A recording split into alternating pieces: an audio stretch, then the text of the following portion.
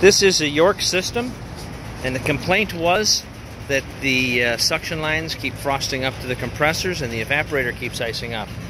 I opened up this cover to find no suction pressure on the door whatsoever when I pulled the door open, and I came in and find this thing spinning this way.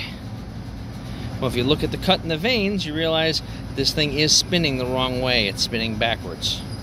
So, first thing that I did was follow the fan wires down to a new contactor, and that contactor is a 2-pole contactor. Well, as you well know, a single-phase machine, it shouldn't matter how you hook up the wires. But this machine is not a single-phase machine. Indoor fan motor is 3-phase, but if you follow the wires, you'll find that 120Y is hooked up to a contactor, and you'll find that 118 is hooked up to a contactor, but 119 goes straight through the power. It is on the power side.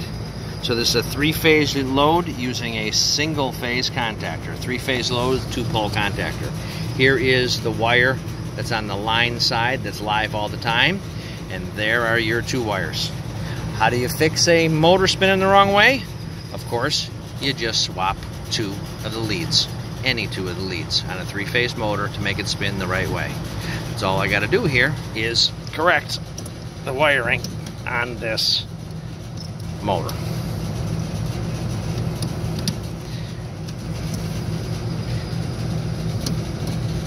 Turn on. And now, it's spinning the right way.